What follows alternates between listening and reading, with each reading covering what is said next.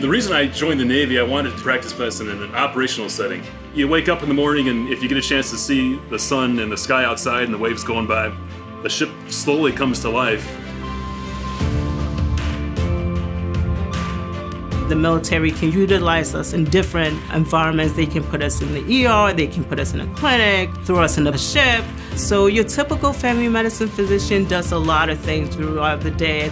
People come in with abdominal pain, high blood pressure, diabetes, ankle pain, low back pain, your basic health concerns, if you will. And then also we do procedures. I'm a staff internist, internal medicine physician here at Naval Medical Center, Portsmouth. I actually went to a civilian medical school on a military scholarship and then went to a military residency up at Walter Reed in internal medicine.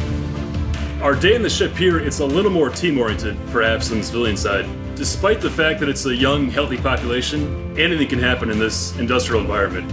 So we've ranged from broken backs to sprained ankles, common colds, pneumonia, skin infections, all kinds of different stuff. The variety here is almost unparalleled. I provide primary care for the active duty members as well as their dependents, and we also see retirees as well. I mean, that's not for everyone, but if you want that adventure, if you want something that you're not going to get anywhere else, this is where to get it.